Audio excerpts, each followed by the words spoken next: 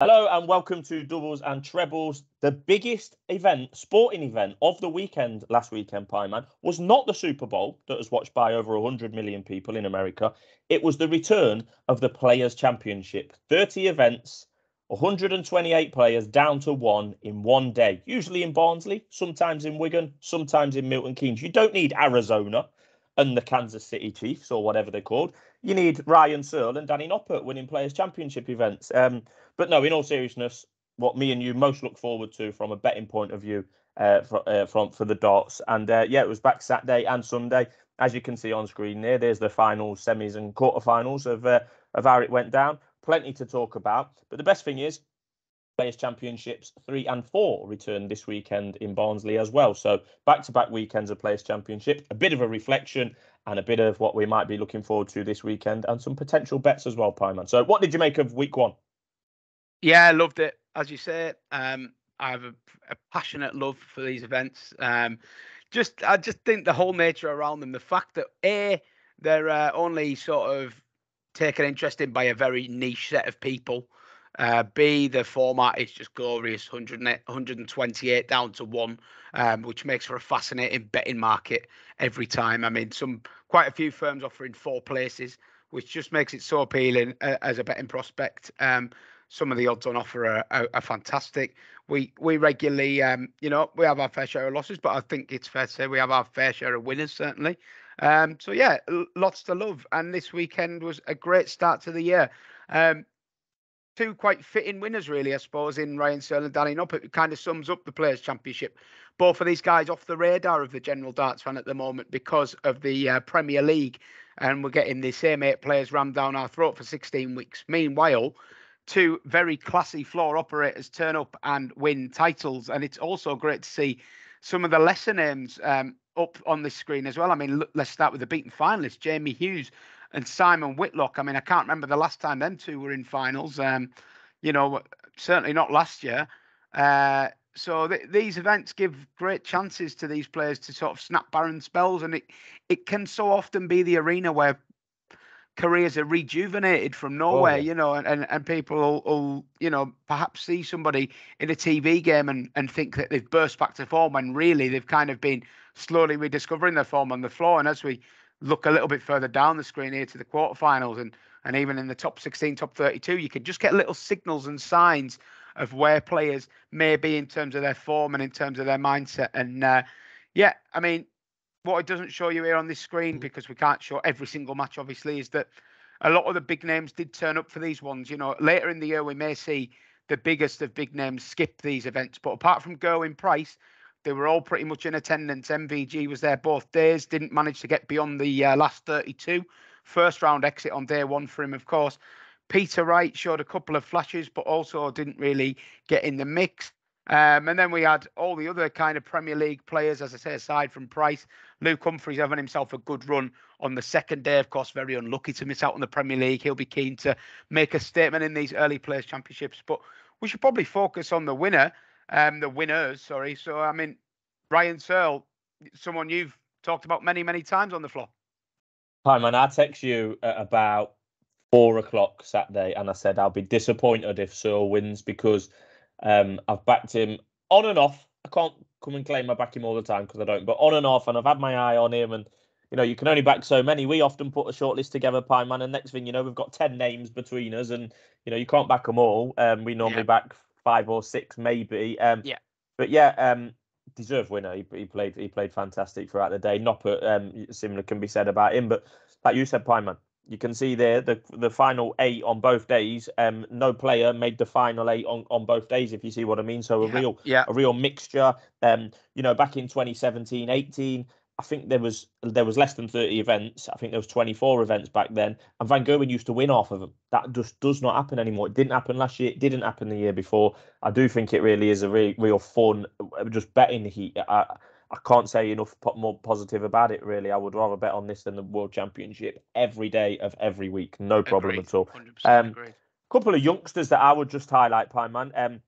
Dylan Slevin, as you can see there, probably more about him than me. I think he's only 20 from the Republic of Ireland. Made a semi-final, as you can see there, on debut. Rode a bit of luck. He was He did. 5-1 down to Daryl Gurney. Gurney, and he won 6-5, as you can see. Gurney, averaging around the 90 mark. It was always going to catch up with Dylan there. But I'll get one name up because I'm now excellent at using Dart Connects. This young man here. Yes. This young man. Yes. On debut, like Slevin, I think he's only 19, from the conveyor belt of talent in Holland. Jurgen van der Velde beat Ricky Evans, Barney, Beaton who knocked out Peter Wright in round one, one of the first results, and then lost a last leg decider to countryman Dirk. So I said to you, look at this young lad. He was on the stream for one of the games. I think it was the Barney game. He was on the stream. I said, I'm going to back him tomorrow. It was 400 to 1, Jurgen, on day 2. So I thought, we'll back him. He might go under the radar. And look what happened to him look what happened to him on day 2. Given that my money was on, as you can see on the right-hand side of the screen, he goes out in the first round. But that's what happens in Players' Championship. Before we look forward to this weekend, Pie Man, I knew you might have a couple of quid on. Anyone else to call out from last weekend? We've called out the winners and maybe a couple of youngsters. Well, he's no youngster, but I thought Richard Veenstra on day 2 was very, very impressive. Don't know if you can get his path up on PC2 there. But yeah, I mean, anyone that's watched the BDO will be very familiar with Richard Veenstra as a face we've seen a lot of. But it wasn't just the quality of the results. Normally on a Players' Championship, when you're having a run to the last 8, last 4, you've got at least a couple of games where the average has slipped into the sort of 80s, and it becomes a scrap. I just so impressed with his consistency all day, and we saw this consistency from him at Euro Q School as well. That was how he got his card. He just kept churning out 95, 96 averages.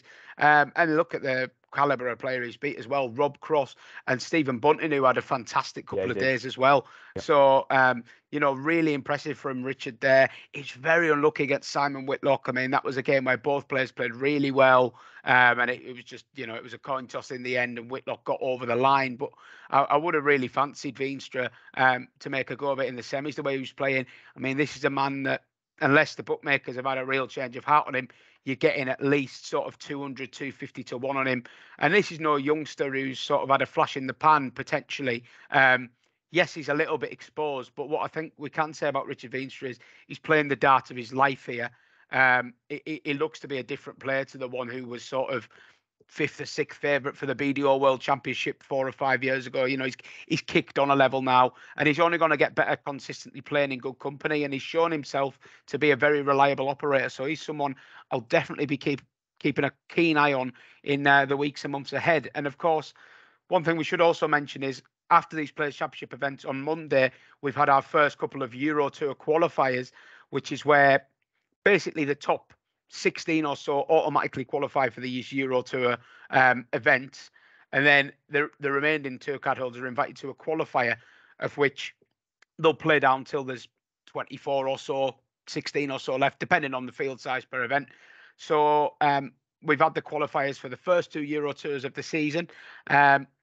That's another thing to be sure to have a little look at on Dart Connect when you're assessing the form of players, because sometimes a player will just have a couple of decent results at a Euro Tour qualifier, and that'll spark them into the action ahead of PC3 and 4. So yeah, fascinating couple of events. As you say, 16 different quarterfinalists across the 2 days. So yeah, roll on 3 and 4 for me. Yeah, we'll be having plenty of bets. Might put a couple up on Twitter. Already flagged a couple that you may have never heard of. Jurgen van der Velde and Richard Veenstra.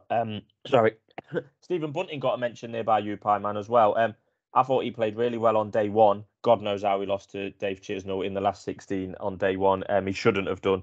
He was miles in front in that game there, and as you can see, lost a last leg decider. And you mentioned the Euro Tours as well. Stephen Bunting went and played 4 games on Monday, won all 4 of them. I think he'll be around the 100 to 1 shot for Players' Championship 3 and 4 this weekend. I'll be having a couple of quid on him. And Ross Smith, I noticed last week, was around the 66, 80 to 1 mark. Too big. Didn't go deep last weekend, really, to be fair. Let's be honest about it. But yeah, enough to fill you with a little bit of confidence that he's still a man in form. One of the most improved players of last year. He fell short to Van Gerwen on Sunday, I think, which is unlucky, with the draw. But at around 80 to 1, Ross Smith is of interest. Yeah, it's all about price, isn't it? I mean, look, we see the two winners there, Danny Noppert, Ryan Searle. They are what we would call mid-tier players. Players who win 1 or 2 Players' Championship events a year and are always capable of mixing it. And they're generally priced around 33, 40, maybe even 25 if they're in a little bit of good form. Now, Ross Smith has proven himself. He's a European champion. He was involved in an absolute ding-dong at the World Championships with Dirk van Dijvenbode. He won Players' Championship event last year. So Ross Smith is no mug. He should be in that mid-tier. And with a lot of bookmakers, he was priced around the 40-1 mark.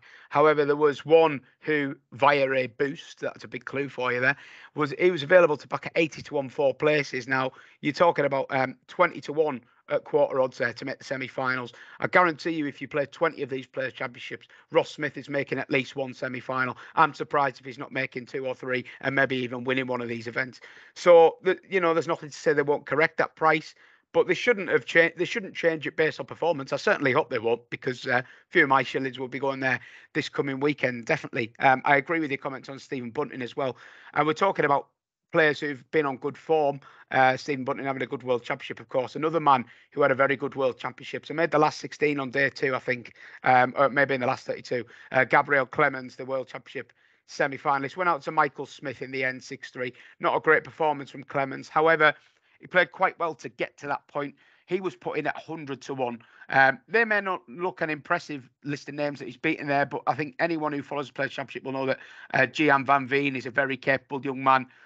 John O'Shea made a PC final last year, and Christoph Chuk, prior to that 6-0, had looked in quite decent nick for the day. So there we are. Losses to Michael Smith and Raymond van Barneveld, nothing to put me off. And if he's put in again at 100-1, I think he's an each-way proposition. Yep, I agree. So plenty to look forward to this weekend. And the next Players' Championship events after this one are in about a month's time, the 10th and 11th of March. So get your Players' Championship fix this weekend, and hopefully we might back a couple of winners along the way. We'll speak to you soon, and make sure you check out our Premier League Week 3 preview as well. So thanks for watching, and we'll speak soon.